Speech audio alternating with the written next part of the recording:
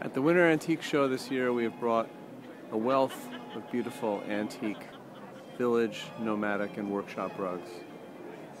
I'm going to zoom over to a late 19th century Serapi carpet, finely woven rug from the Heriz district, made around 1880.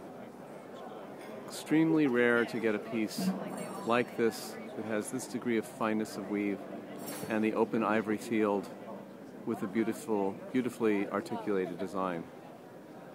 I'm going to come in and show you the rich colors and great detail and give you a look at the weave of the rug.